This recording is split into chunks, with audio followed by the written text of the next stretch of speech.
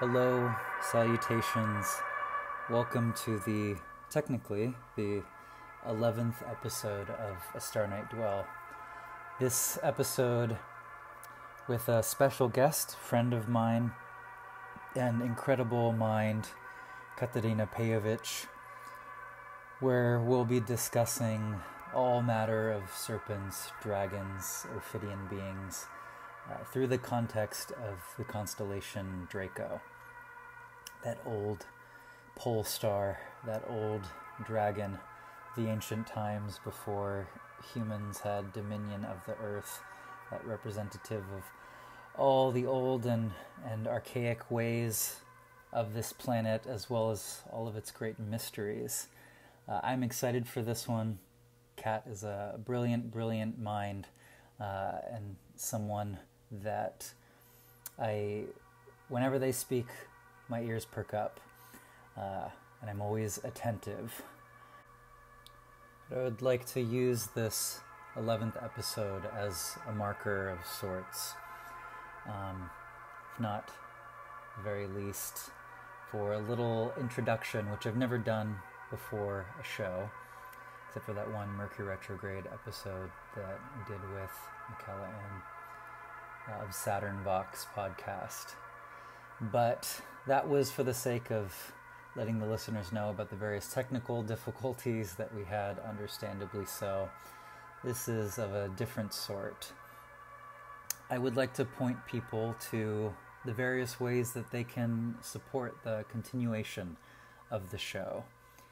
Acknowledging, as many of us know, that keeping a podcast going is a lot of work, especially if it's one person. And the best way to support the show is through the Patreon, which is at Star Night Dwell. The rest of my social media is also at Star Night Dwell. That's StarnightDwell. You can find me and all sorts of wonderful bits about the show on those different at Star Night Dwell handles, as well as on my website, starnightdwell.com.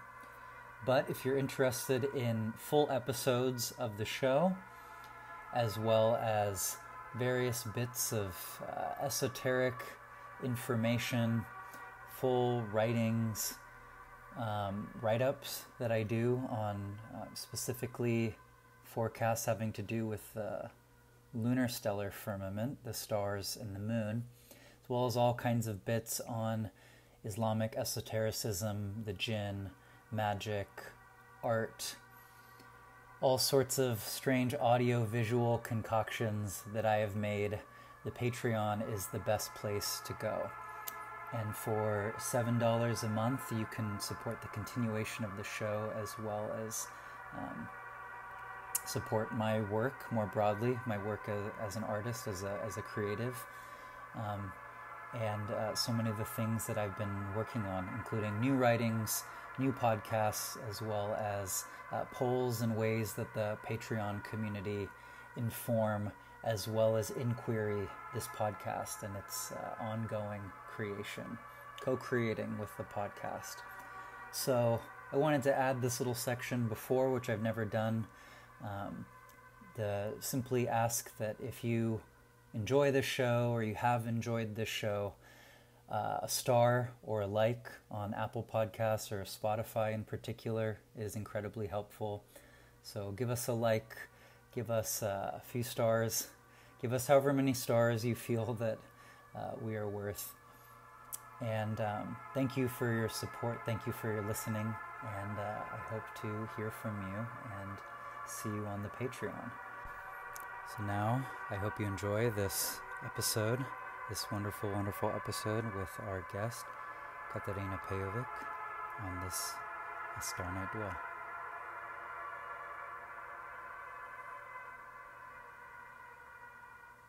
Greetings, everyone. Welcome to another episode of A Star Night Dwell. We are here with my friend, Katarina Pejovic. Dragon lady, dragon girl, she is sometimes known. expert expert in all things serpentine, perfect for this episode that we have planned for you today, which is more than just on the constellation Draco, which is, as it goes with this show, our structuring mechanism where we are taking the images in the sky of the stars and using them to talk about all sorts of things: magic, esotericism, art, and culture. And for this one, I wanted to use the constellation Draco to get into serpent, dragon lore more broadly. What are some distinctions even between those things, how they do relate to the stars, a little bit about Draco, and also just see where the conversation goes with Katarina, who is just an incredibly knowledgeable person in regards to all this stuff. So how are you doing, Kat? Thank you so much. Always a pleasure to hang out with you, and you're a wellspring of erudition and an absolutely wonderful Thank you. companion through all of these wonderful starry seas. So it means a lot. I'm doing great. I'm excited to talk about this. It is indeed known in some circles that I am a bit of a nerd for the dragon and the serpentine related myths and stories. I would say that in my professional life, I'm a PhD candidate at the University of Toronto. I study Saint Cyprian and Saint Justina of Antioch in various different forms and localities. I look at their legends in terms of how their hagiography and oral lore, where it crops up in the ethnographic vignettes that I look at, challenge and disturb notions of licit and illicit performances of ritual power. So, what is a saintly intercession, a miracle through the divine, and what is sorcery? And so, of course, whenever you look at any kind of notions of magic and witchcraft, serpents are going to be everywhere. And I am from Western Serbia. I grew up with a great deal of dragon lore. We're kind of known to have a great deal of different kinds of taxonomies of dragons and a fairly robust area of stellar lore that comes with that. And it's one of those interesting things where, while I am a scholar and somebody who is very much in the academic world, I grew up with a great amount of traditions that were very preserved orally within the villages where my family comes from. And I've spent a lot of time studying anthropological, ethnographic, and ethnological materials out of Eastern Europe in various different languages that are spoken in the South Slavic family group. And it's something that I've been very excited to share with people, is that continually what I come up with, since I do present a lot on Balkan folk magic as a eternal love and thing that I've been involved with and trained in over many successive teachers. Greatly indebted to the oral histories that so many elders in these villages have preserved. Dragons are everywhere, so it's inescapable. So as much as fairies and the vile and the samavile are hugely influencing our star lore and our perceptions of relationships between people and the different worlds that we see the spirits as inhabiting, I'm also, we cannot neglect the importance of the serpents, which is, even the name serpent is used in so many Indo-European cultures as a cipher for stars themselves, which is no different for us. So I'm super excited to be here. I love your podcast. I love your mind, and I love taking your classes and listening to all the wonderful things you have to share, and telling Same. everyone that I know to please go listen to anything that Jay ever puts out. He is absolutely a force to be reckoned with and a real intellectual titan when it comes to any of these subjects. I could listen to you talk all day. So it's truly a pleasure to be here, and thank you so much. Well, I extend the same to you thoroughly. And it is such a pleasure to have you on the show. I've been wanting to talk to you about this stuff for a really, really long time. One of the things that, and also thank you for introducing yourself, even without me asking. I appreciate that. You know how it goes. Um, one of the things that I appreciate about you as a person, about your work, about spending time with you, is that you are one of the, as you mentioned, and you were humble about it as well, but you are one of the few people who, in in this broader community of magic, occultism, what have you, at least in the Anglosphere, that you pull from so much more than just book learnedness, than things you read in books, right? Most of the people in these scenes are getting their information from books for the most part. And I'm not saying that there's anything wrong with that. But one of the joys in speaking with you is that you have so much experience and wisdom coming from oral lore, coming from having actually spent time and knowing the language and having the cultural connection and ancestral connection to these paradigms that you're speaking about. So I just want to say thank you for the hard work that you've put into, you know, studying so many of these things so thoroughly, as well as being who you are. And it's just one more reason it's like gotta have Kat on to talk about these things. Thank you so much. I think that especially studying Saint Cyprian, who's kind of like a quintessential book saint, right? In the sense that he has literally a livro grande de São Cipriano. You know, he has this famous grimoire that he's associated so much in the oral legends, and it is its own oral presence. I have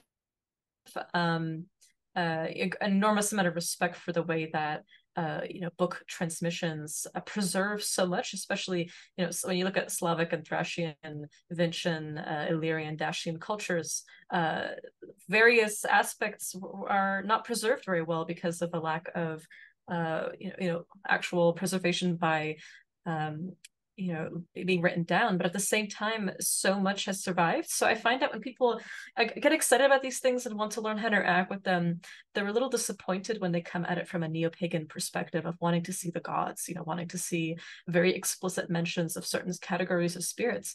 Whereas I can point to several villages where these practices are very much carried out. You still have animal sacrifice to various beings, but they're called by saint names. It's you don't. I've never heard somebody say this bull or this goat or this ram is to Perun. I've heard people say it's to Ilya, a Gromovnik. It's to Elijah the Thunderer, the prophet Elijah, who is so thoroughly syncretized with this storm deity of order and fertility and all these other things. I don't really hear people say this is to Yarilo, the war deity and of the summer, and who's associated with the heat and the violence of iron piercing this world and fertilizing it and stirring up all these land serpents. I hear St. George, Đurđevdan, St. George's Day on May 6th for the Serbian Orthodox calendar is entire books have been written about the importance of this day and all the rituals that go on in the Narodno običaje and in the it's like the traditional ways, the folk ways and so on. So I think it's worth noting that the way that I've learned a lot of this stuff is just by talking to people, cold calling some people at times, going through various chains of who knows who in various villages and asking them, well, how do you do it differently? And it's always different. So some of the information that I'm sure we'll talk about today in terms of dragon myths, if for those Balkaners listening to this, especially people from Serbia, and Montenegro and Croatia and Bosnia and Albania, you might, and Macedonia, certainly Bulgaria, you might hear some of these things and be like, I've never heard this before. Is this really true? And some things that you've absorbed in your cultures, I've probably never heard of either. But that's the beauty of oral lore. It isn't. It's not that necessarily saying that this one village where they have this custom with this Nijčuvarkuća, that's the house serpent. So it's a house guardian serpent. Literally, I suppose it's a kind of house spirit that is considered to be a serpentine ancestor. That lives in the hearth. The way that they tend to the spirit may be completely different from a village next over. And by necessity, this has to be the place. And I think this is the beauty of oral lore, because books have this capacity to canonize things. And I'm very sensitive to that as somebody who does anthropology and who studies religion professionally, is the potential to canonize things by doing ethnographies, an ethnography is always more about you as the writer than it is about the people that you're studying in many ways. And the lens, the interpretation that you bring to this context, the way that you choose to explain a culture, whether it's your own or another's. So it's something I'm very sensitive to. in the sense that I'm like, oh, this could certainly have its own ramifications. People might see this as now official, as this is the way it's done. And so when they encounter a different form, they might think, well, that wasn't in the book that I read. And that certainly wasn't in the book that got translated to English, or that was written initially in English, which is the sort of privileged as the form of knowledge. But it's ultimately, as I've read a lot of, many works in Serbian and Slovenian, in Bulgarian and so on about a lot of these things. And I want to respect and honor the diversity, because for something to be living as a tradition, to not be reconstructed necessarily, or or even to have certain reconstructions based on, I know people in the villages who have known aeons of they've forgotten more lore than I will ever know in my life, and they still reconstruct based on what new books get published if they get their hands on the latest anthropological research out of a part of the country that they're not even from. And that's inevitable, but it's certainly the case that to be living is to be changing, to be adapting to the hands and feet of the people who are actually living it. And so that's what a living tradition means to me. That's what oral histories are, is they're going to be mutable, they're going to suit the needs of the people they're serving. And so a lot of this stuff, it does exist in books that's been published before. It's just not necessarily in English, and some of this stuff is going to be maybe a bit of a surprise to some people who are more used to more negative traditions of regarding dragons, and as something to be warded against, as something to be preserved against, as something that vampirizes women when they marry them or when they come down and seduce them, that has to be banished using certain herbal washes or by burning down the tree to which they fell. Or burning the snake skin that they shed at night when they assume their human form. Whereas I've been familiar with a lot of traditions that are very positive and see them as benevolent beings. And there are reasons in taxonomic differences for why this is the case, but without getting too ahead of myself, is just to say everything is going to be different. That's a beautiful thing. And so we shouldn't shy away from those things. And it's I hope it is a creative tension that influences to explore more of these diversities, as opposed to make us want to say, oh, well, clearly these people that you've interviewed are mistaken, because that's not how it is in other places where this is a dangerous being, where we wouldn't associate these kinds of benefic qualities to them. And nor should we say, oh, well, there's never a danger. If the dragon is a primordial chaotic being of danger, certainly in most mythologies, and we should do well to be wary about that. Absolutely. I would echo you completely on everything you said in regards to diversity and publishing. Having worked on much of the Arabic material or Islamic magic material, it's the same thing. People just want that, or people in the Anglosphere want that Bible of Arabic magic where it's all very neat and orderly, and there's no one set of lunar mansions. There's no one Albuni, just like Cyprian. There's many Albunis. There's quite a few Albunis. Sometimes where he's sorcerer, sometimes where he's mystic, so on and so forth. So I would say it's pretty much how it is in the rest of the world outside of the Anglosphere.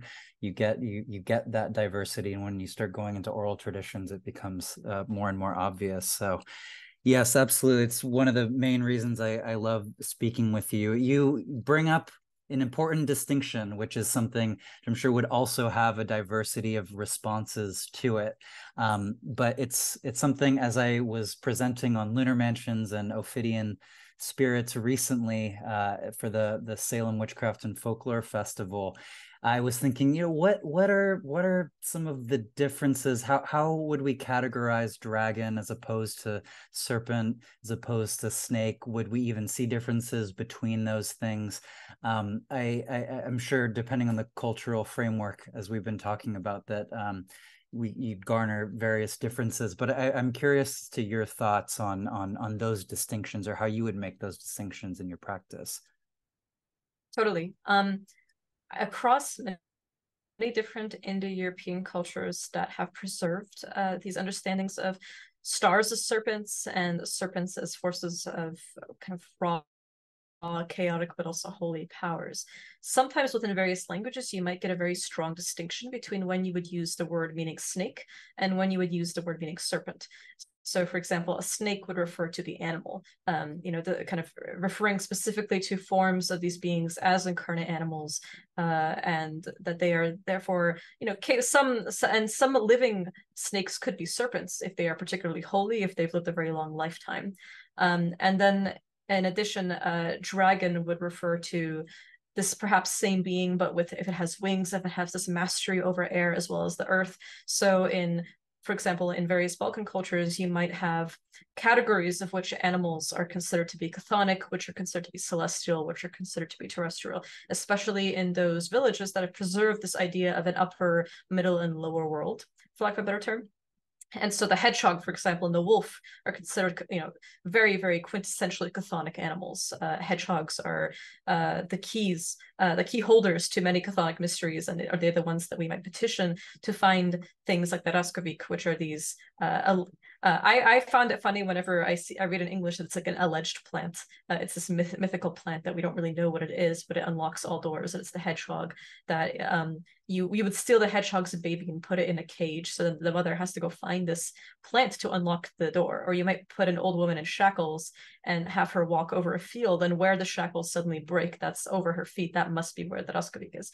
But wolves especially, and serpents are considered to be very chthonic. They're allied with the god Veles, who is this pastoral deity associated with bears and wolves and serpents, and all manner of agricultural as well as shamanistic witchcraft associated traditions of music, of art, poetry, trance, and trickster type things. But then you also have Perun, who is sometimes seen as his adversary. It's like it's essentially an order chaos conflict, but they're not truly enemies in the strictest sense, where you wouldn't ever venerate both. In fact, there are so many stories in which the many saints. I mentioned that Perun is often allied with Elijah the Thunderer, the prophet Elijah.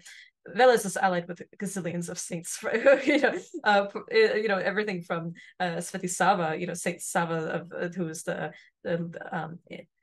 father of the autocephalous Serbian Orthodox Church, to Saint Michael, to Saint Blaise or Blas, to Saint Andrew, and so many other saints, and Nicholas, of course, who are pastoral, organizing order saints indeed. So it's not so simple to say that one is order and one is chaos when they both have their own realms. And there are so many times when it's said that Perun, or Ilia's lightning, his fury during the dog days of summer, which we are very much in, need to be quelled because he can be overzealous in his punishment. He's so pure and he radiates so much fury that little things can offend him, and he forgets that we are human and that we will sin, that we will err. And so it is this saints associated with Veles, such as Sava, that are petitioned to kind of calm him down, to protect us from his wrath. And it is just as Veles is associated with serpents, Perun is very much associated with dragons. It's said that one of the glyphs that pulls his chariot, where he wields his thunder axes, and he creates hagstones by throwing lightning through stones, and he creates fulgurates by smiting the sands, and he rides in this hexafoil whirling fire tornado of lightning and power, and he sits atop his castle of glass or crystal under the iron sky, through which the dragons themselves fall when they break through it, which is of course a fertility and a sexually aggressive metaphor of penetrating with iron, sky iron, into the earth and stirring it. This chariot is pulled by dragons.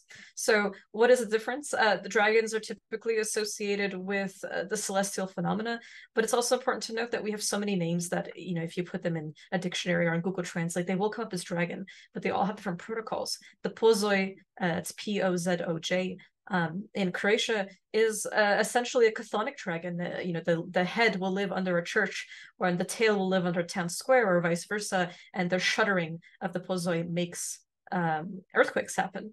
And it's only the wandering black school student, this sorcerer, who is trained in very much similar to the Romanian ideas of the Sholomons, this kind of place where the students compete with each other, and when one remains, he becomes the apprentice of the devil. He obtains a black book, which teaches him the knowledge of weather magic and of all manner of things, how to leave his body, how to do all kinds of sorceries, how to obtain all this horrible cunning, and he obtains a dragon familiar. And so in Croatian legends of these people, it is the pozoj that they learn how to control and tame. And of course interesting to note that in many places the alleged site of this academy, of the black school as it were, are churches and monasteries that were converted into mosques or that became Muslim. And so you could see even the religious tension in saying, oh, this place is now so spooky and dark and intense because it has become a part of the religion that we find foreign and a part of an invasive force, right? Whereas in plenty of places of Bosnia that have been Muslim for many years now, a dragon is a kind of jinn, and so is a serpent.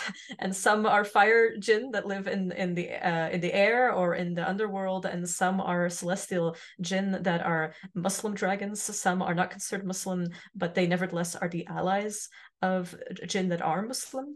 And we see that as well in many parts of Serbia that see the dragon, the Zmaj specifically, that's Zmaj, as being a pure class of beings, wholly good, benevolent, that help the angels and the saints, that are the allies of these and that are blessed by God. So even when they marry women and have incredibly sexual encounters with them that are, in some oral accounts, kind of over the top in terms of their potency and virility and all the things that they're doing, and how loud this Congress is and how disruptive it can be for their village, it is not likened to that of the Watchers, who fall down and sin by copulating with women and teaching them witchcraft and sorcery and all this kind of medicinal and herbal cunning knowledge.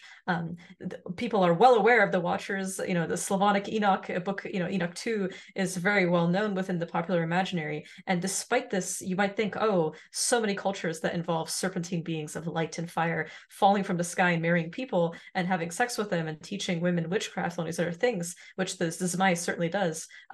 It's interesting that in many parts of the Balkans, this is seen as a distinction. They might be seen as cousins or distant memories of each other, but the Zmaj is a wholly good being. And there are many reasons why, including, we can explore in a second, including nationalistic reasons as to why. But without rambling too much, in essence, we in Serbian, I did not grow up seeing a difference between snake and serpent in the language. Both are Zmija, Zmija.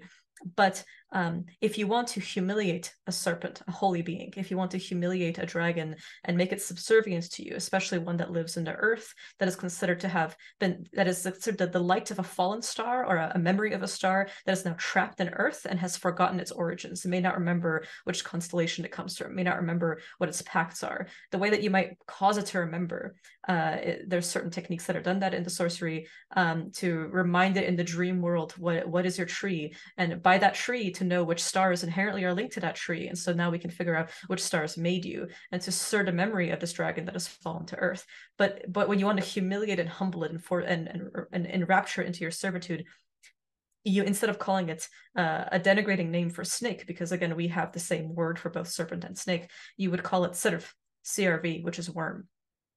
And that exists in other cultures too, in terms of, I've met people who've told me in Finnish and Hungarian and places in the Pyrenees, absolutely, that's what you would do. You would, humiliate them by calling them snake instead of serpent, or you might call them worm. And I find that very fascinating. So it's one of those things of like, who came first, the serpent or the dragon? It truly depends, because on the one hand, serpent involves a certain level of holiness and admiration, like this Mia Chuvrakucha, but dragon implies that not purely chthonic on some level. There's certain, they have wings, they are flaming beings, they are associated with meteors and thunderbolts and things that pierce the sky, that trail off, that are every star is its own dragon, and every star in the galaxy in the Milky Way itself is the body of a great dragon that hisses and slithers, or the 7 planets are the heads of a dragon, and the swaying and undulating of the ecliptic is its body. We have all these memories of understandings of dragons that fell to earth and therefore lost something essential, or stir it and remember it by having congress with those that they apprentice or they marry, which don't have to be humans. They can be land formations. There's an entire map that I've made of places that I've heard a dragon married this mountain, a dragon married this river or this cave. And I've tried to, it's kind of like a conspiracy board at this point with like red tape everywhere, or like a string, where I've kind of been like, oh, this is, and then of course, what are their children?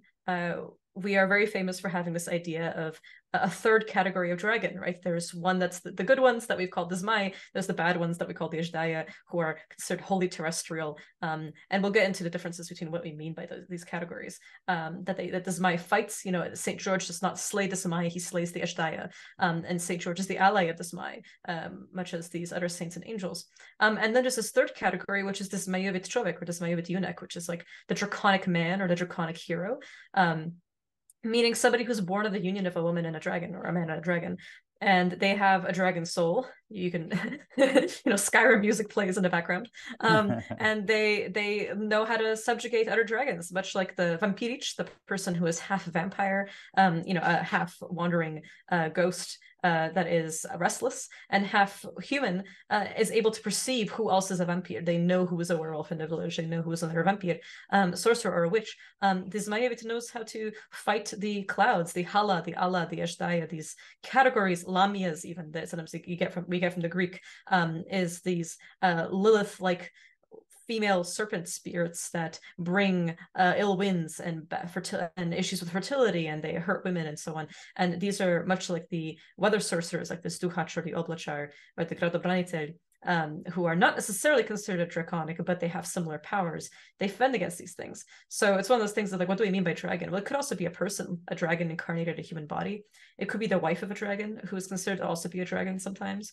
Or it could be many other categories of serpent that does all manner of things. And I think that's an issue of language, right? Is like, well, if we consider all these being dragons in English, how do we deal with internal taxonomies that only see some of them as inherently celestial, that have wings of flame, that are able to rule the skies, right, the heavens, and have this association with eagles and falcons and birds that rule, the skies, and are not purely chthonic? How do we deal with taxonomies of lizards who are punished on St. Theodor's Day, that crawl out and no longer have their limbs? And how do we understand notions of holiness, of which are considered to have a certain kind of divine potential?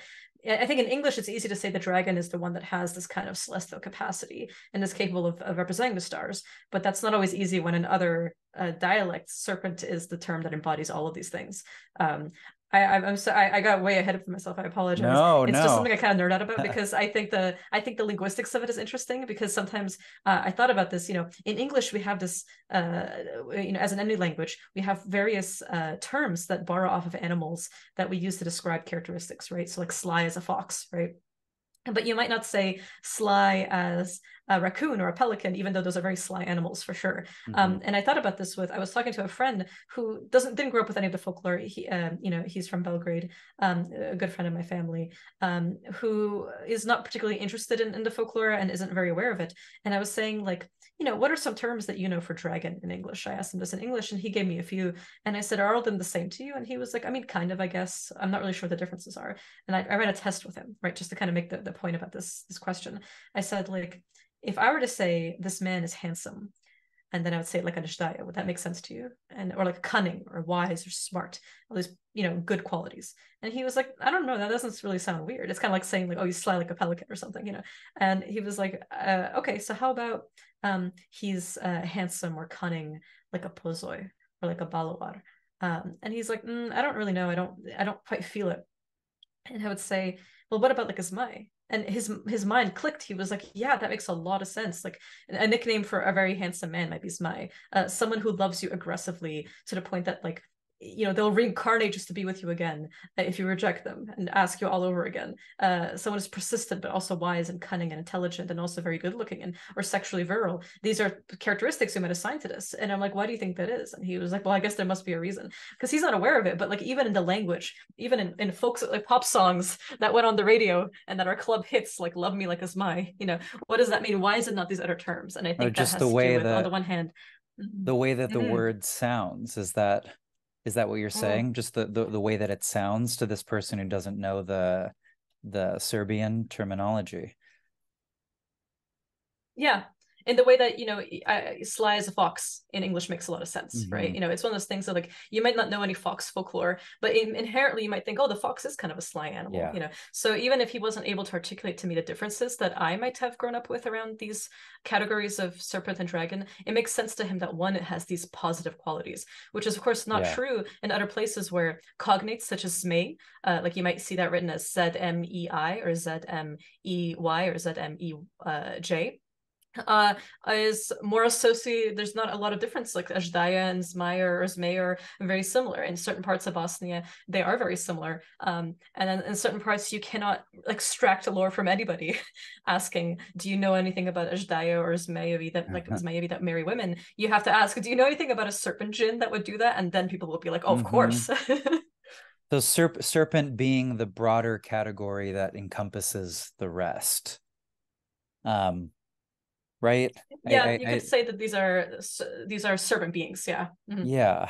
And in thinking about Draco, who the Mm-hmm. name translating to dragon, but also uh, this important notion of the serpent or the dragon being on this pole, being Mm-hmm. affixed to the north. But it's more than just the north. We're also seeing a structure of a serpent moving up a pole, and it could be up or it could be down, as you mentioned.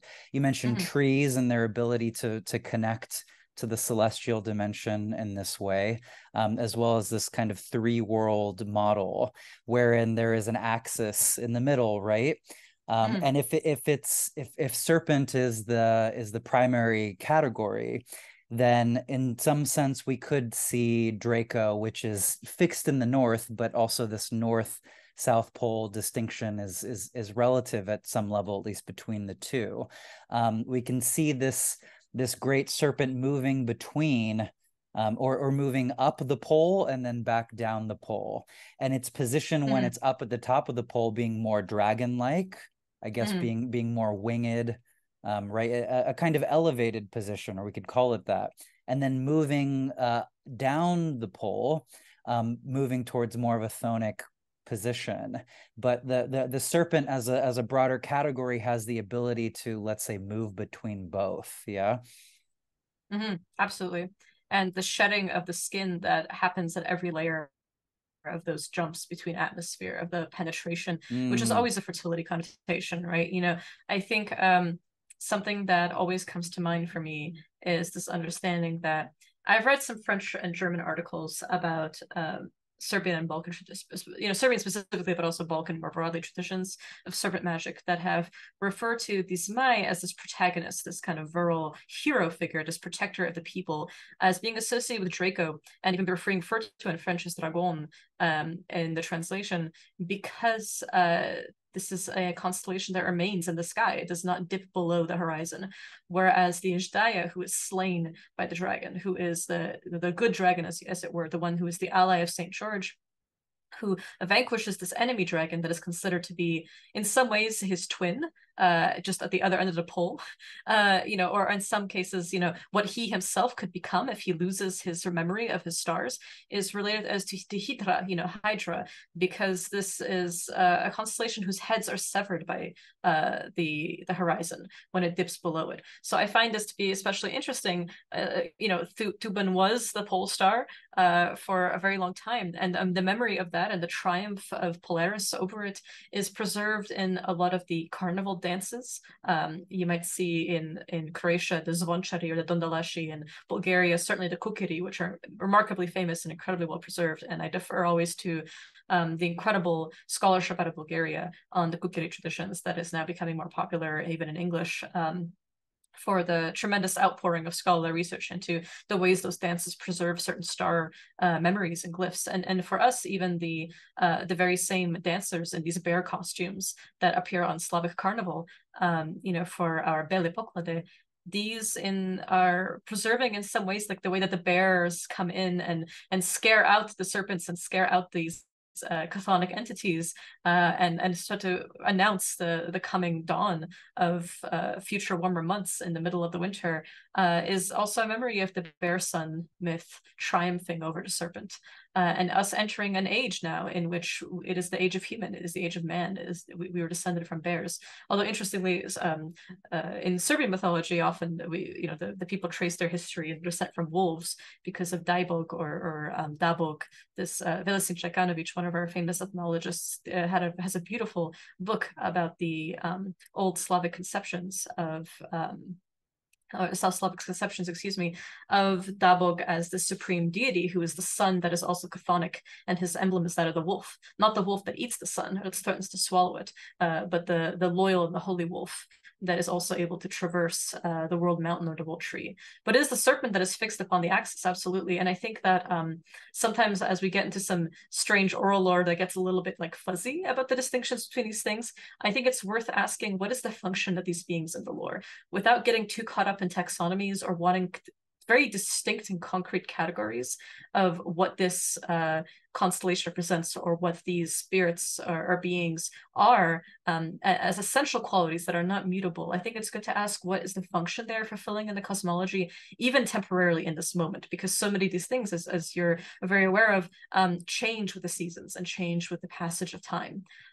So something that I like to think about as well is, how can we understand the role of these that these characters in our mythic play act out through the harvest cycle, through the various, because the folk astrologies, if you will, no one is looking at their birth chart necessarily in these villages, but they are certainly paying attention to stars and when is a good time, what are good omens to harvest things. Many of the saint feasts are very much overlapping in terms of like which saint feasts say you shouldn't do any physical labor on, you shouldn't sow seeds on, which ones are the ones that are definitely you should be sowing and harvesting on, are related to stellar phenomena.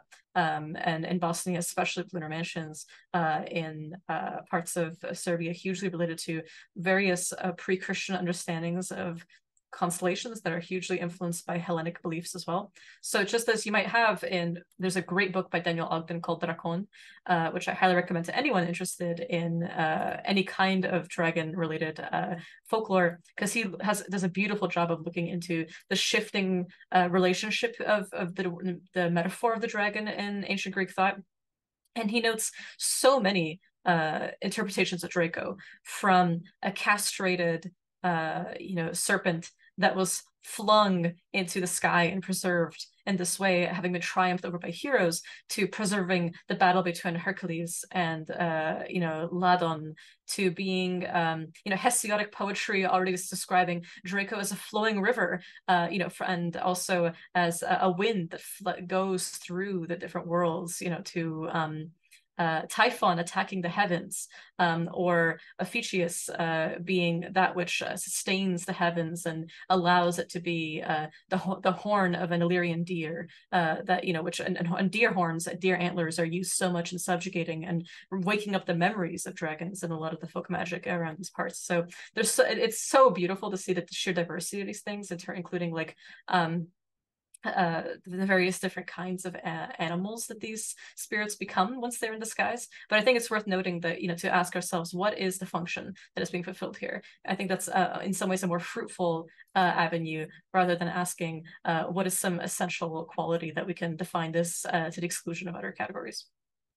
I mean, functionally, the pole star, of course, there's this distinction, right, between cultures that are further north and further south. The southern pole having its own set of constellations associated, but so that's its own thing. Northern cultures and those distinctions, functionally, like you said, it would seem in the greater story arc that there is a great importance held on the stars that do not die, as you mentioned, right? And what that is, that memory is not severed or lost, but it would seem that primary position has been revoked, at least temporarily, right? Thuban was the pole star, roughly 4,000 to 6,000 years ago, and will be, I think it said something like AD 21,000 years or something like that. It's speaking to world ages, which in some sense even transcends the seasonal cycle, at least if we're talking about pole stars and their relationship to that. How would you respond to your own inquiry around that, the functionality of the pole star, or even more particular than that, a pole star which is no longer considered to be the pole star in the current age? Some of the folklore that I've encountered that I found exceptionally fascinating, because it's not purely like I used to think, oh, this is an interesting piece of Balkan folklore, and then I later on found out, oh, it's very common to many different regions of Europe that are mountain regions that, you know, are deeply invested in mountain folklore. And what happens when, you know, a halakha rise of a star doesn't happen that early in the morning because you're waiting for it to go over the mountain to ascend over these, you know, very totemic glyphs, if you will, of the axis itself, is a memory of a bygone age in which humans were not the ones that had access to magic, were not perhaps yet created, or in some stories were not yet capable of wielding somebody's powers. There's notions of a serpent age, when Tuban was the pole star, of a time in which serpents essentially dominated the world, and there was no distinction between the ways that these kind of aggressive fertility cycles carried out. And our ability to understand this age is lost. It's said that we don't really know how to engage with it or how to really interpret what that life must have been like. But at some point, once the Polaris triumphed, we enter the age of man. And serpents are still around everywhere, but we may have lost the ability to speak to them. There is this interesting term. The word itself is a little archaic, even in modern Serbian, called a nemushti jezik. So jezik is tongue or language, but nemushti, it's nemushti jezik is kind of funny. I've translated it personally as unintelligible tongue. It can mean, you know, the language that is, you know, you can't understand necessarily, or the mute language sometimes, interestingly, just in the sense that, like, you can't understand it, right? It's like it doesn't make sense to you, it doesn't actually hit your ears. And this is said variously to be the language that animals speak, the language that spirits speak. There's certain spirits that can grant it. Usually it is a king or a tsar, like an emperor of serpents, that is capable of giving it, or an emperor of dragons. And in various folk tales, including literally a folk tale recorded by Vuk Karadžić, which literally means is called nemushti jezik. There's also one that's like the miraculous ring. And various other versions of this tale in which a hero rescues a she-dragon, a dragoness, or a female serpent who's choking on a deer. The antlers are about to penetrate her skull, essentially. She's unable to swallow the deer whole. And by rescuing her, she thanks him and says, you know, I'm going to take you to my father, who's the king of the serpents, and you can ask him for a gift. And what I recommend, in some versions of the story, she says, don't accept anything he might offer you in return for saving me, except for the ability to speak this language, which is the very language that was spoken by all beings during the Age of the Serpent, when Dubin was the pole star. And this would grant our hero access not only to speaking with any being that exists or any spirit, but having this genetic memory now of what magic was like then. It's essentially a witchcraft initiation because it renders you unto like a serpent, allows you to slither up and down that pole, and allows you to interact with spirits in a way that churns and forces their memories to come back, much like the antlers penetrating the skull of many of these beings, to remember what are their trees, what are their packs, which stars made them, because there is a kind of loss that occurs when these beings descend to Earth.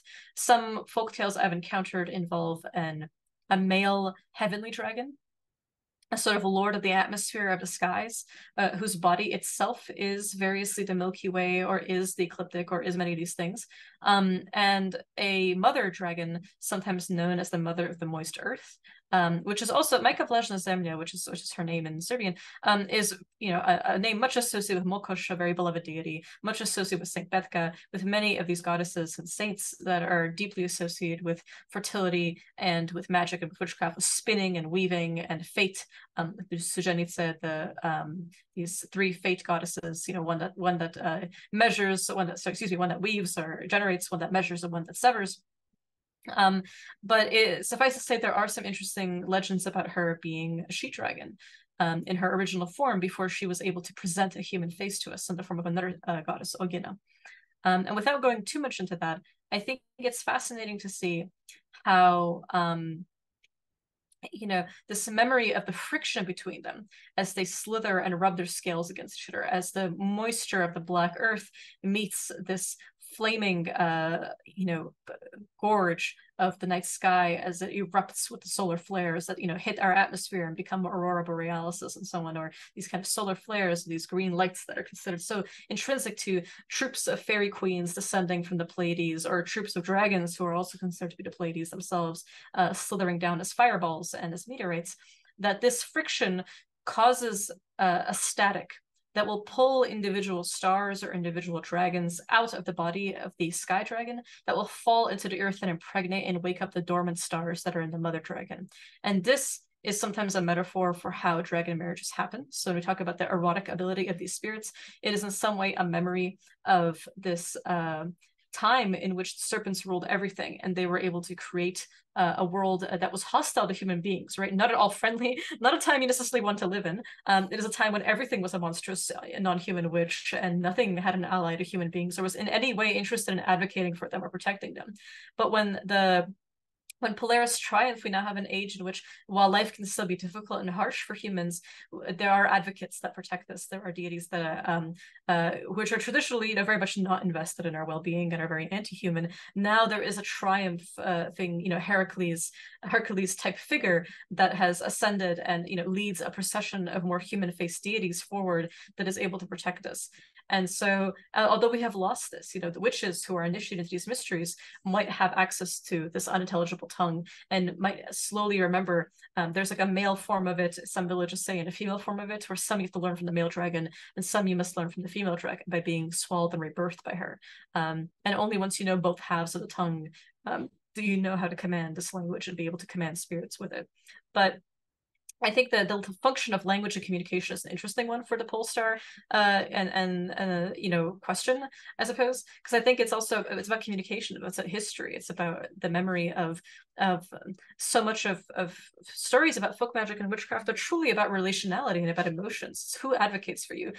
Even a witch who's transformed into this monstrous other by having her soul ripped apart and new souls are put into her in pacts, she is ultimately a nobody. It is the spirits that she has pacts with that advocate for her and on her behalf to other beings. And a part of that is the function of this unintelligible tongue. So when we think about notions of these dragons that come down and marry the land, marry this mountain, and then every animal on that mountain, if it lives past a certain threshold, could become a dragon. This is how you get when you hear of stories of like, oh, this woman was pursued by this young dragon who was in love with her in this village, and we had to bathe her with these herbs that repel him and set fire to his home so that he leaves her alone. When you wonder, this type of dragon, this tyrannical lover, seems so different from these stories that I've shared of this noble, sensual being that's wise and incredibly intelligent and still voracious in their sexual appetites, certainly, but is also a deeply guiding spirit. What is sometimes it's hard when the same name is used for both of them, but the stories that I've encountered say the ones that are very tyrannical and very not particularly understanding of human limitations and don't particularly care to initiate you to any particular mysteries, but more haul you off into their world. These are young dragons. They are a ram, a serpent, like a literal snake, a carp. Carp are exceptionally, incredibly sacred to these dragons, or many other kinds of even roosters, eagles, animals that have lived beyond a certain capacity, beyond the normal lifespan, and after a certain point, it can be 9 years for the carp, it can be 40 years for the serpent, it could be a certain number of years for the ram. Would become a dragon, would eventually shed their animal form, shed their physical earthly limitations and become this flaming being, because that is the child of this stellar serpent and this mountain or this valley or this cave or this river that they have married. Whereas, as I mentioned, the hero, the kind of half-human Skyrim protagonist, if you will, that is the Zmaj Pejovic, so popular in the stories from Albania, from Serbia, from Montenegro, and many of these other countries. This hero is ultimately the product of a serpent or a dragon that has married a woman or a man and has created this offspring. So I think that there's an interesting distinction there, right, in the older ones that are directly fallen from the stars that immediately come from a spouse, or the one that has married a land and then the child that results of this, which was originally an animal, who will often said to seek out the person who shares their birthday. So if they were made into a dragon, let's say in 1990, they might seek someone who was born in the same year and on the same day that they became a dragon to marry. And they may not take no very well for an answer. They might be the ones where a lot of the divorce stories or the famous Serbian and Bulgarian washing rituals. Georgi Mishev has an excellent book on this, on Bulgarian washing rituals, with these herbal baths that are done to protect someone from a tyrannical Zmaj or Vila, fairy or dragon lovers. take place. So it's not to say that, again, oral lore being what it is, and these terms being what they are, it's not to say that there's no such thing as a tyrannical or a difficult marriage with one of these spirits, that they all don't work out or all of them do. It's more to say that there's interesting lore I've encountered to explain why some work so well and some don't. Why in some villages the woman who is married to the dragon is essentially a shamanistic intercessor between worlds, who is herself, her spine is related to the axis between the stars. It's said that, because the dragon, the spine is the serpent of the body, and the bump on the back of your neck is the mountain upon which the dragon's lightning bolt, or the tree upon which his meteorite descends and becomes this pact. Why she becomes this character of upright power and continuity within her community, where people might petition her and ask her, convince your husband to protect us from the hail, give us fertility, give us a good harvest, may our crops grow well this year, protect us from invaders. Quick aside, actually, there was a YouTube video that I saw that was all about people talking about folklore on World War II and how they escaped occupation and persecution. And many people said there were flaming balls of fire with long tails that they refer to as dragons. Sometimes the colloquial form of what you would call a meteor in some of these villages just is dragon. There's no other word for it. Much like in some villages, the term for a vampire, is just vuk, which is just wolf. And they were saying, this dragon's protected us from invading Nazi forces, or a famous dragon hero who is long dead, physically apparated and protected us.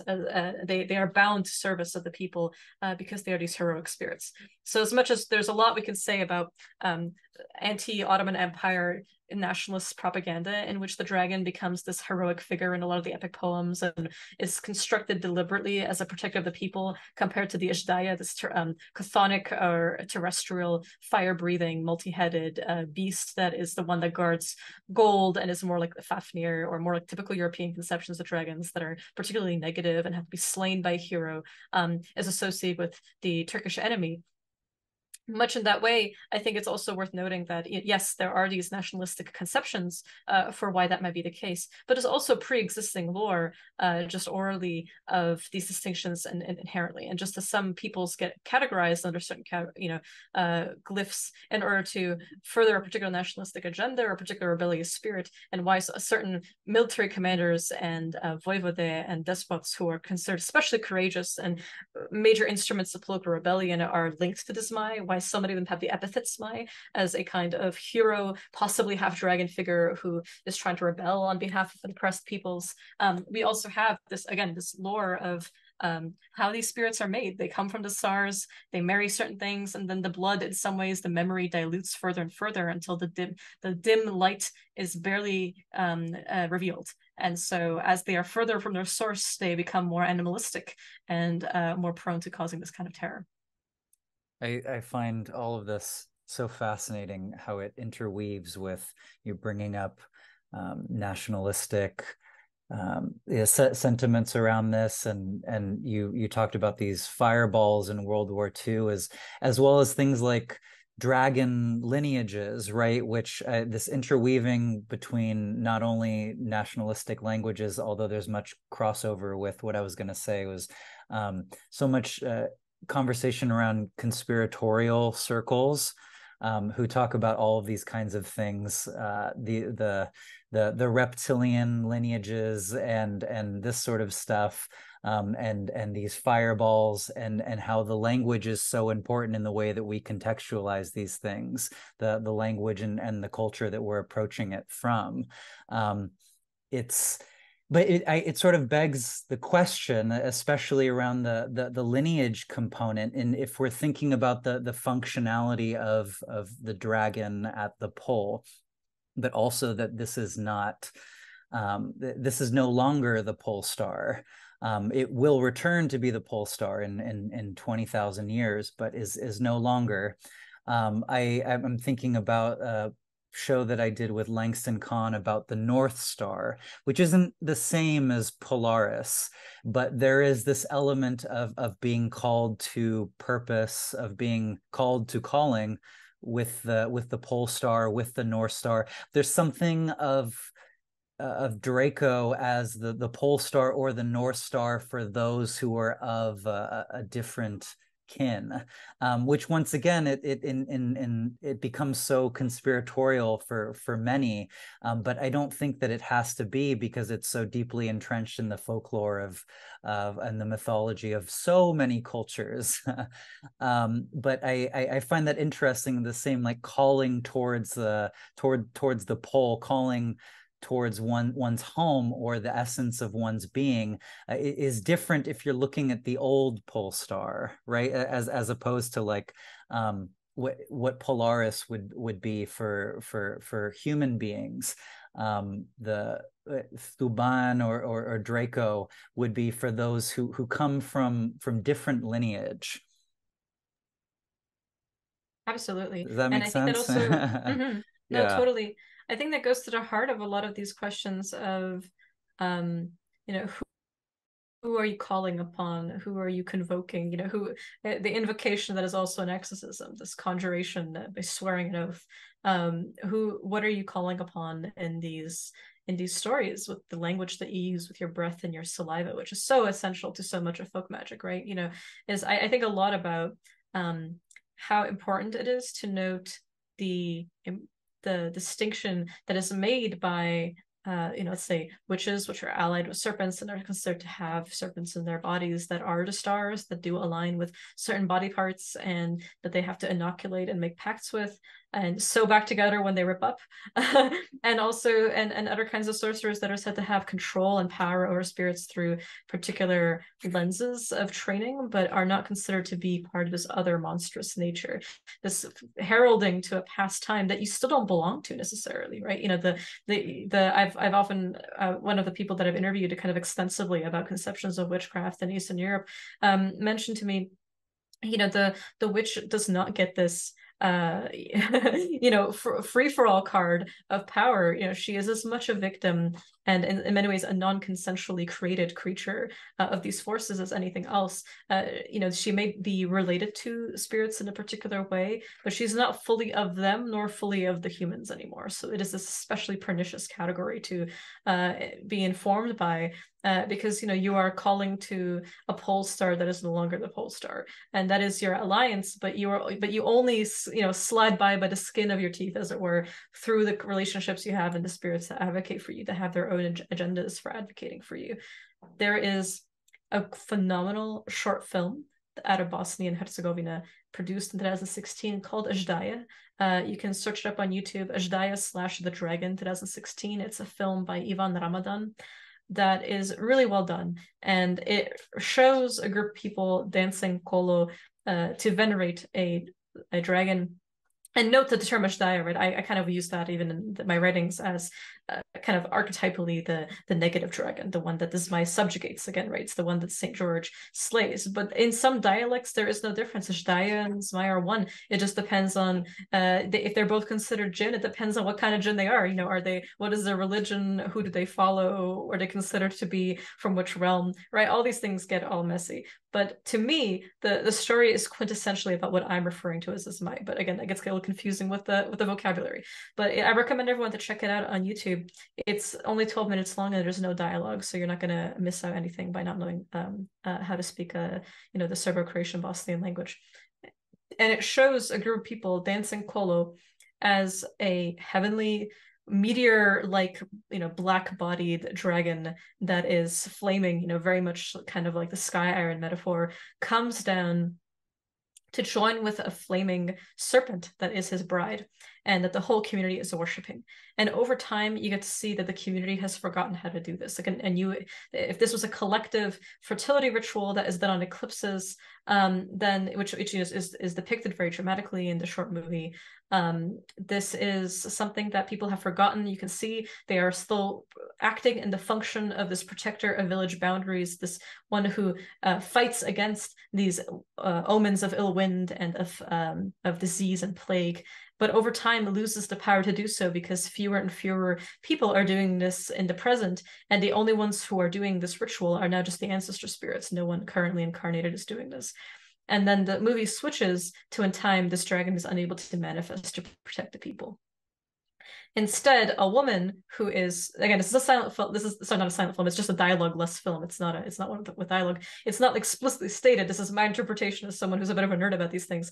There is a woman in white who is, to me, the quintessential Zmajeva Nevesta. This is my bride, the pure virgin who is, you know, linked to Ogina Maria and all these other female characters, who calls to this dragon and has him come back. And the flaming serpent that was his wife, that is in the earth, reemerges out of her, and they intertwine again and create a new eclipse, and he's able to come back in full power and protect the people again. And to me, this beautiful film, very well animated, very well done, really is in some ways a retelling of the very story you and I have been talking about, which is this idea that actually this used to be a communal ritual. This used to be at times a memory that was, it did not have to incarnate into individual humans. It was a power that people would maintain through their own cycles. And as they have forgotten to do this, as they have forgotten, through many, centuries of oppression and religious change and everything, that now certain people embody this function. The female dragon energy, as it were, the kind of mother of the moist earth's daughters, that express themselves to the holy fire of the fiery Mary, as we call her, Ogina Maria, and reemerges into individuals, right? So often you've heard me probably use female or feminine nouns for this. There are men who embody this role, absolutely. They're sometimes like handsome shepherds and particularly brave and pure-hearted men who, as mates, females might fall in love with. There's quite a few stories out of the village Svardig of this phenomenon. So it's absolutely not the case. If you've ever heard people kind of write and say, oh, the corollary to Zmaj in terms of a female character and that, you know, patrons heroes and protects them, and also is this kind of wild, incredibly hypersexual being that teaches but also punishes, is the Vila, is the fairy. I don't think this is the case because there are so many she-dragons. There are many dragonesses across Bulgaria, Serbia, Macedonia, Albania, and all the other countries. The whole peninsula is full of these stories. Vile, of course, have a very important link to the dragons. There's even the Vilos Mai, the literal fairy dragon, and it's dragonflies themselves are called fairy horses in our languages, and are said to be kingfishers, and dragonflies are incredibly sacred to both fairies and dragons both. But it is to say that there absolutely are the reverse gendered form. But I think this short film, if anyone is interested in looking it up after listening to us, is very illuminating in describing, just without any words, portraying so much of this idea of these cycles going from something that was communally tended to and then being forgotten, and now that energy has to go somewhere. And so now that's why we get so many in the last 1,000 years, especially so many stories of the individual women and men who, these virgins that get consecrated to become the mothers and fathers of the next lineage of this kind of serpent blood that forms its own link. And so when you have witch families that describe themselves as having serpent blood or having watcher blood, or however much they want to, whatever, depending on their religion and depending on their particular affinities, however they want to construct that, it's usually they say it's our ancestor comes from these stars and is this particular serpent or dragon, and the blood is diluted in us in a generation, and so one day someone else will be born to us that will marry a new dragon all over again. It'll be the reincarnation of the wife or the spouse of one of these dragons, and we'll restart the lineage.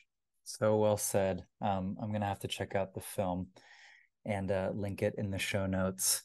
But I have to bring it up. We don't have to linger on it for too long at all, because I don't think it's that important in the grand scheme of things. But for much of what we're talking about, not only dragon lineage, but serpent blood aligning with, in particular, Draco, I have to bring up Chumbley's Dragon Book. Mm. I'm wondering if you have any thoughts about what Draco looks like in that context. And I mean, acknowledging from the very beginning, this is sort of the how would I put it, like the UPG, the very scholarly and UPG version of so much of what we're talking about, where these things are actually deeply embedded in culture and ritual. But yeah, I'm wondering if you have any thoughts on that before we go back into some deeper stuff.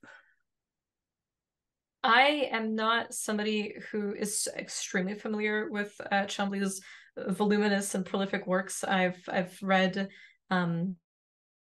parts of many of his essays and books, but I'm not someone who has a great deal of familiarity with the Dragon Book of Essex and the way that he's constructed that system.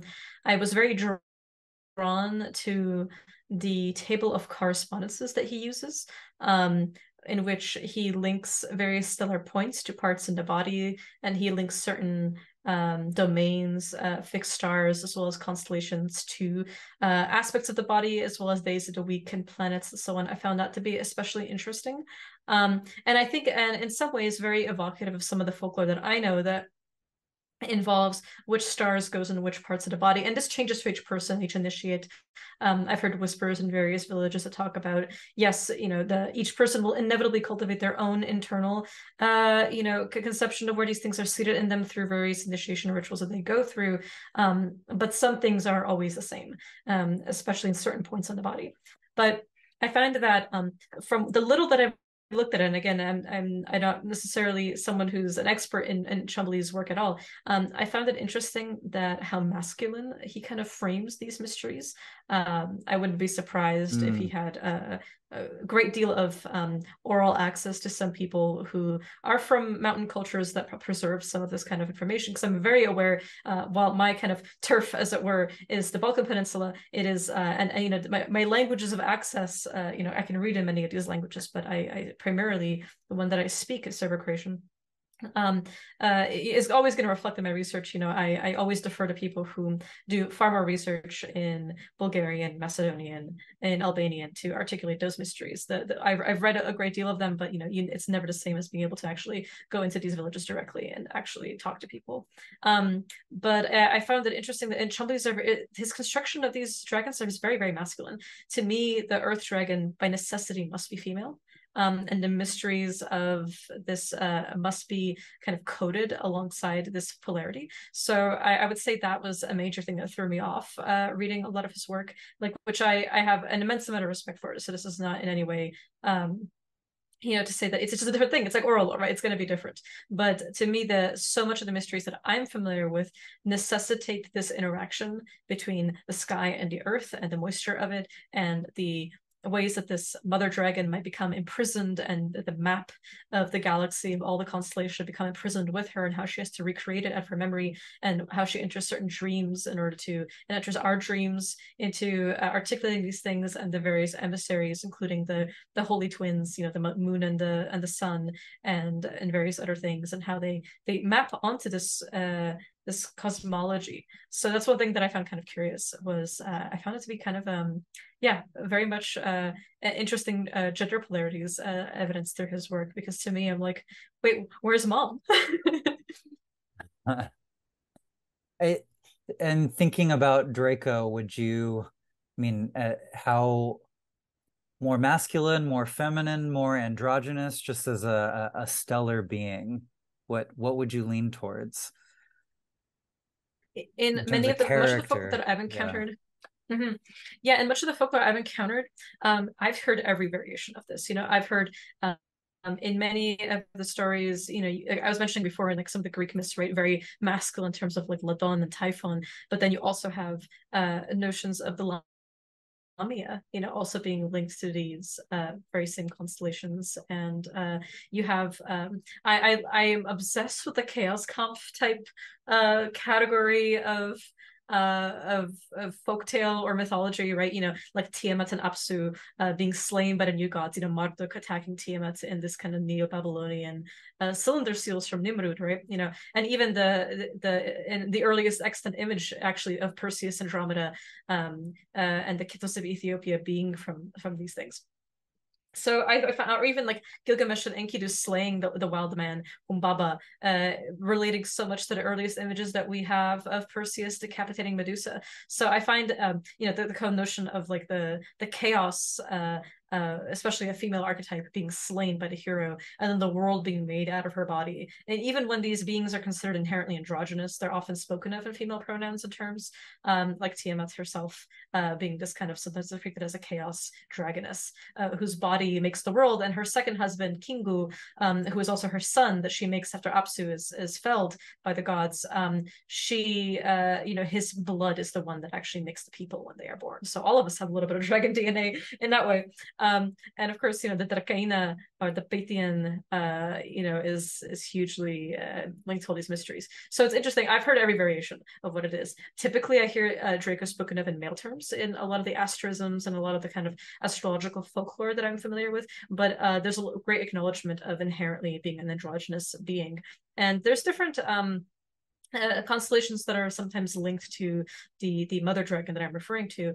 Sometimes very specific constellations, sometimes very specific stars. But I often you hear of her also having her 7 heads being the 7 planets, right?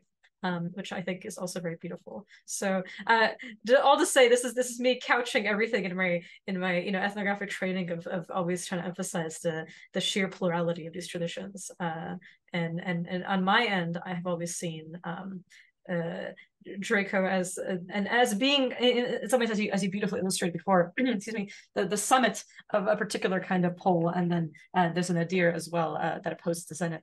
I think a lot in terms of like at a certain point, what is this crowned dragon that as it reaches the heavens and becomes winged and becomes this kind of celestial creature, and what is it when it forks into the underworld, staying this kind of forked head as it penetrates the underworld, and what is its kind of dual gendered nature and those things. I think it's really fascinating to meditate on. Exactly. It's more of a process at work as opposed to any kind of static or even distinct being. And I love that you brought in the various skin sheddings that occur as this process unfolds and as the transformation happens. And this is the great magic of the time serpent in that way. But I guess trying to stay focused on the dragon or the serpent of the north, I do think that there is this emphasis on the sky, and you've been saying some incredible things in relationship to weather phenomena as well as falling stars and celestial phenomena, the bobbing of the planets on the ecliptic, and all of this is beautiful and extremely important. I know that this is something of a specialty of yours, but in focusing on the sky dragon or on the sky serpent in particular, I would love to hear more about dragons and their relationship to weather phenomena. Like I'm thinking lightning, I'm thinking storms, and as well as any other stellar connections that you feel might be relevant to the conversation.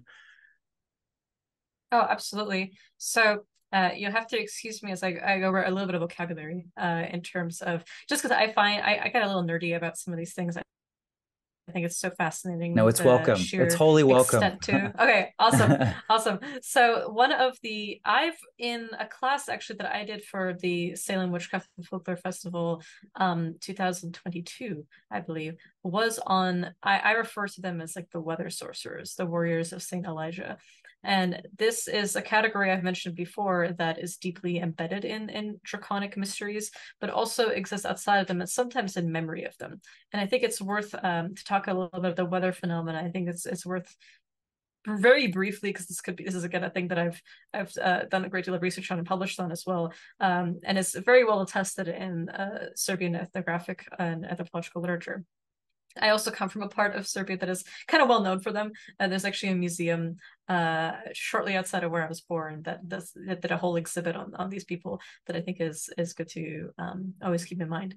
So without further ado, these individuals, right, are often born in a call. And when you look at what that is, this idea of like a serpent's skin already imposed upon the person, allowing them to see into another world, right? This is something that it marks a lot of people, especially those who are born on Thursdays or born on calls, as someone who will inherently have a tenuous relationship to their own body. They'll be prone to leaving it involuntarily to fight these spirits of ill weather. Sometimes they're described as lamias, as I mentioned, as a hala, as an Allah, as a najdaya. And they are often female-coded spirits of disease and hail and ill winds and ill luck and bad fertility and so on.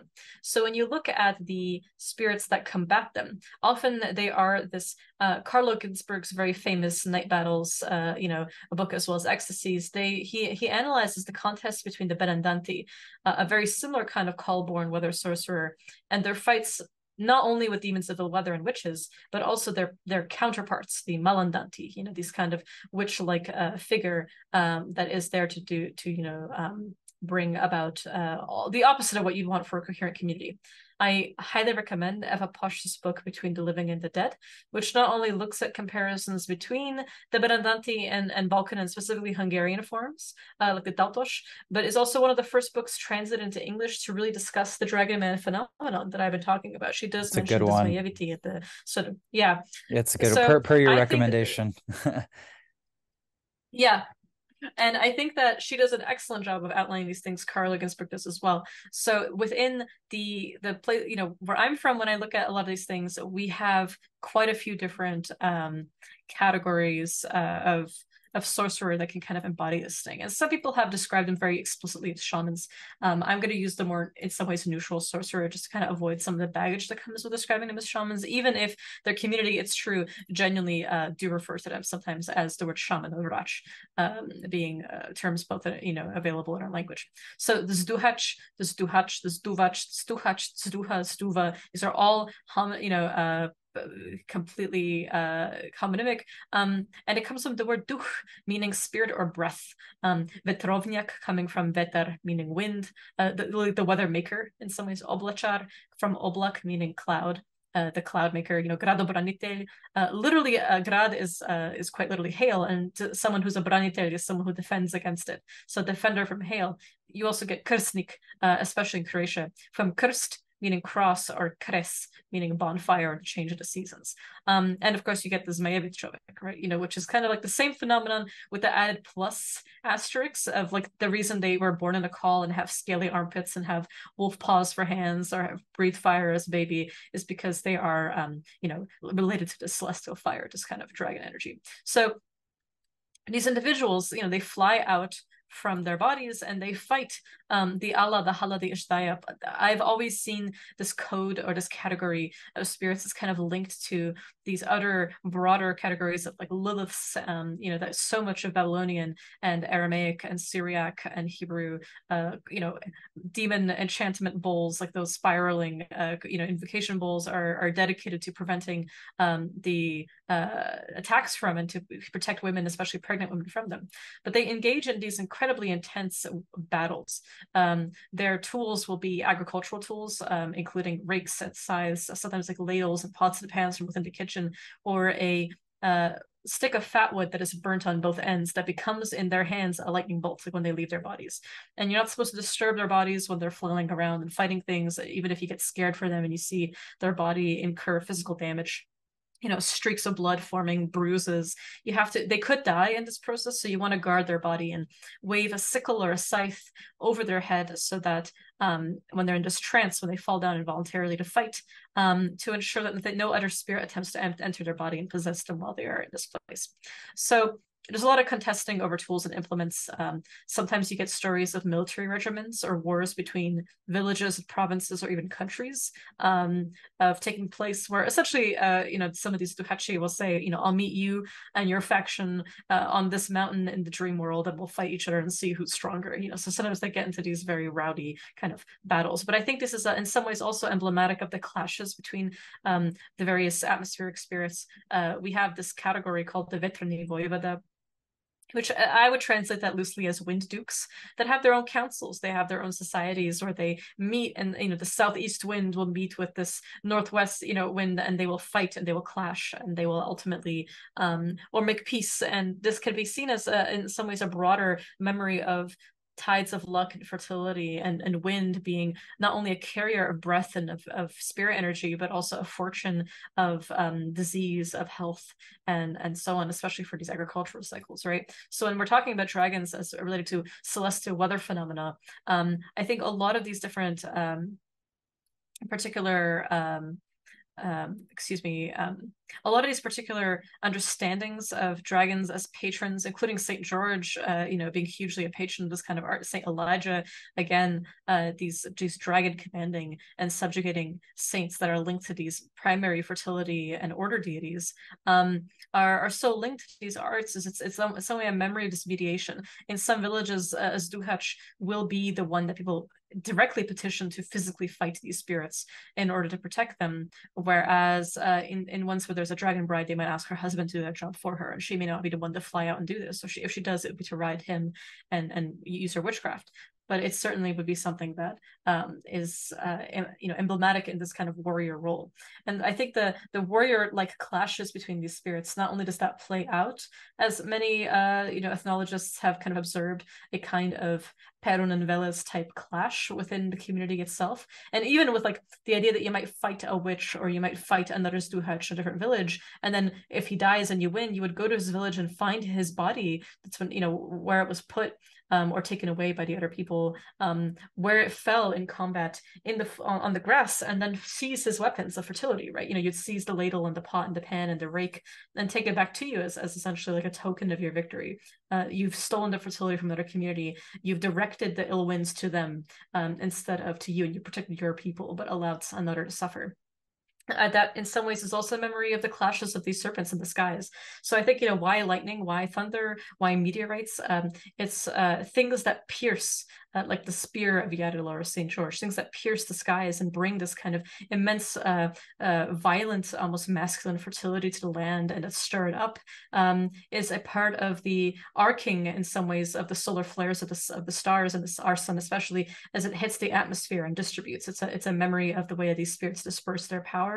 And it's also a reminder of the incredible importance that weather plays in fertility agrarian cycles. And I try to bring it back to agrarian cycles a lot, just because I would say 99% of the lore that I've learned that isn't from books has always come from people in farming communities. And so the language that they use with me, when they explain, I want to ask all these occult questions of like, why this spirit, why that spirit, can I interview you for this? Can I write about this? And they're like, okay, great, but my concerns are what will I do when the heat of July and August comes? What will I do when there's a drought? What will I do when there's so much hail? And they will look to stars to explain those things, and they will petition these ritual specialists in their communities, these sorcerers, which they sometimes refer to as their village shaman or their village intermediary, to do something about it. And it is a taxing role. This is not somebody who has a journeying experience to kind of like negotiate something. The risk of leaving your body always comes with death. You may never return to it.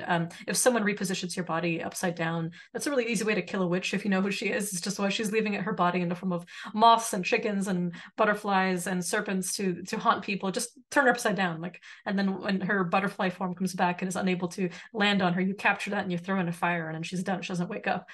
Same thing. There's actually a story that comes directly out of my hometown. And that's basically like a dragon man was fighting the clouds and fighting the weather. And as he comes, he asked his friend to watch over his body, and he's tossing and turning and moaning and everything. He's in a trance, and bruises are forming on him, and his friend is getting worried. And he's, scything with a sickle or the scythe, the air around him. And then he sees a lizard try and climb on his friend's body, and he quickly cuts it with a scythe. He splits it in two. And our friend, our protagonist, wakes up screaming, and you see that he's missing his pinky finger. And he was like, "What did you do that for?" That was me. I was trying to come back. So that, I think that the moral of that story is, tell your friend what animal spirit forms you take when you leave your body, so they don't absolutely mess up like that. Don't be throwing butterflies or moths in the fire, y'all. All right, you better not be doing that. Yeah, and bad luck befalls some of these villages, right? Especially in which Zmaj bride or as Duhach lives. Absolutely, they're going to be the one blamed for this failure on their behalf to perform. It is a tremendous toll on the body to do this for the Duhach, who's typically a male figure, or the Oblachar. It is seen as a warrior initiation, essentially deeply linked to the mysteries of Stribog, who is also a weather and wind deity, pre-Christian Slavic god, whose main two saint expressions is Stefan Vetrovity, which is literally Stephen the Windy, Saint Stephen the Windy. He's Stephen the first martyr, the proto-martyr, and his other manifestation is Bartholomew, Bartholomew, who embodies the serpentine and the dragon aspects, because of course Bartholomew was skinned, right? So any saint that is skinned alive or is defleshed is somebody who is going to be linked to serpents because of the shedding of the skin. And it's these people, you know, who in some ways have this tremendous capacity to do this, but they also risk their lives doing it. And if they don't work, if they are felled in battle, if they become too sick to do it, it's said that the other spirits won. Whereas the Zmaj wife, you know, the woman who's married to the Zmaj, it's her husband who will do this for her. But if it's not working, there's such a great story about this that I love citing. There's one, I think this goes in the 30s, where this one Zmaj bride, she was having very loud sex with her husband, and people would peep into the window of her home and they would see her with her legs up, but they wouldn't see anything between them because he doesn't show his spirit form to anybody but her, right? So they're not going to be able to perceive him. Certainly not his human form, which is considered to be his true form. Where he's like a handsome, stud of a man, as it were, who's just going to town on her. And they were like, we're sick of this. She's obviously not doing her job. She's not asking him to do his job. He's distracted. So they gather around, the most of the village community gathers around her house and bangs pots and pans. Just utterly cock-blocking this happy couple until finally the passionate lovemaking ceases, and she basically has to be like, okay, I'm sorry, please quickly disperse the hail and fight these spirits and eat them and swallow them and then come back to my chimney and we can continue where we left off. Thank you so much for coming on and dropping so much great lore and sharing so many wonderfully beautiful little nuggets with us, and I'm just so appreciative of your vast wealth of knowledge and wisdom, Kat. Where can people find you? What are you up to? What kinds of things are coming up for you? Anything you want to plug? Now's your chance. It's funny, I was just talking about bringing back the home because I have this whole thing about the home and each part of the home being an organ in the body, and the microcosm of the stars and the constellations all existing within the house, and that which window and which wall yeah. and which thing is its own thing. And I'm like, oh, where people find me? Oh goodness. So I where's my home? I'm kind of notoriously kind of evasive about it, and not in the sense of like I don't want to be found, but more in the sense of like I haven't finished my website yet. So I'm working on one that will hopefully be out soon, katarinapejovic.com. I'll be tracking my academic progress. I'm available on academia.edu/Katarina Pejovic. In terms of my University of Toronto profile, you can always reach me on Instagram, Zmajirina, which is, yes, that is a pun, because my nickname as a kid was Kayo Zmayo, which is like Cat the Dragon, and which just because I was precocious and not because of this interest. This developed much later. So I didn't really have faith that people could pronounce it, so I changed it in like the kind of to echo that childhood nickname, Zmajirina, like as Katarina with the Zmaj in the front. You can find me on Instagram. And also, I'm working on a few different books. I will definitely make some announcements once the website goes live. But until then, you can find me on academia.edu, and I'm gonna actually update my profile very soon. It's one of those things.